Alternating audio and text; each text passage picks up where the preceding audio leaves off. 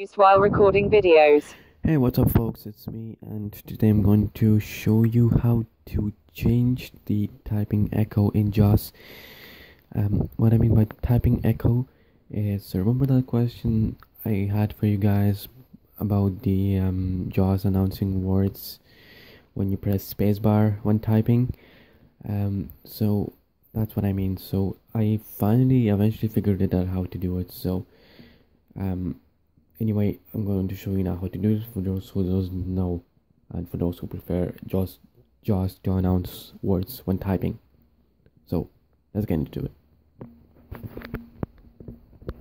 Okay, so you can eventually find that setting by going into Settings Center. You can actually learn it from there. So let's get into it. Windows N.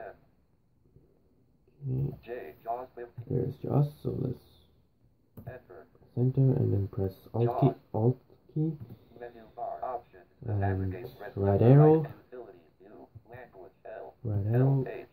System. Options. O. Actually, Utilities. U. yeah, we need to access utilities menu. Menu. Utilities So, menu. Merge. Synthesis. Sound card. Let's find our Center. settings E. center. There it is. Enter. Leaving menus. Default left pair in all applications. Right. And you can learn how to it will basically tell you how to change the typing echo. So I highlight here, guys. Preview. User. Close. 1 of 22. To move from web/h. Yep, User. we're Close. going to open the user option, User. Open. 7 items. and now, Level 1. Progress bar update. Type in echo character. yep, there you go. So Screen echo note. Type in interrupt checked. Insert key mode not checked. Key repeat. Show virtual mute level 0. Web/ht. Forms mode. Text prot. Speech robot. there are loads of options you get really. Interrupt checked. Screen echo type in echo character. So Level 0. User. Level 1. Progress bar updates and now type in echo character. if you want to, Enter. JAWS. basically, somewhere it tells you how to do it weirdly, but Windows N. I can't remember, guys. It's somewhere in settings, but I'm gonna show you how to do it anyway. So for this, you don't have to use Settings Center. So let's use Microsoft Word app. W. Word. Enter. So by default, it's characters, which when you type in the word, it will say space instead of actual word that you typed. Come on, open up. Open in dash Sometimes it takes ages for that thing to open. It's just, I think it just really depends on Microsoft version, I believe. Word left close button. There you Word go. left parent product. And Backstage let's view blank choose document. blank document. So okay. So if you want to change the typing echo to words, Document 1. Print view. first I'm going to show you the options. So to navigate through the options, you press and hold on the insert key, which is on the left hand side of your long enter key, and number 2 at the same time. Word. So Both the characters. So the first option is characters. So like I said before, the characters is the default. So next we have Word. words, which is, I said that already.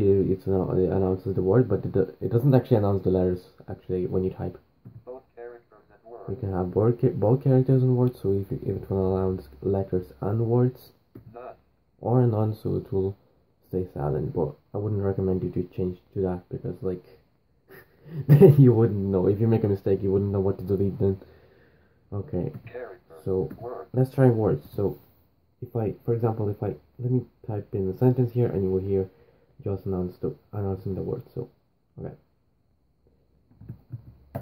This is a test for the YouTube video. I meant to type the video, but I just made a mistake by typing in the video. Video. So actually, wait, is that? YouTube. Oh yeah. To delete, if you want to delete word by word, you have to hold down the control key and then press spacebar. So let's have a look at the next option. Both characters and words. Both characters and words. So let's see. C-I-N-S. I-N-A. E-S-E-S. L-R-4. A-E-A. O-U-U-E-U-Su. I-D-O. Video. So as you can hear, Video. it announces the Alt F4. Microsoft Edge. what you type. So this is a very useful tool, especially if you want to help with spelling. Well, I know you can do it like a spell check, but if you want to hear if that word is spelled correctly, then this setting is for you. Either this is a setting is definitely for me, because I would prefer to hear the word set out, and if there is any mistakes, I can easily correct it. So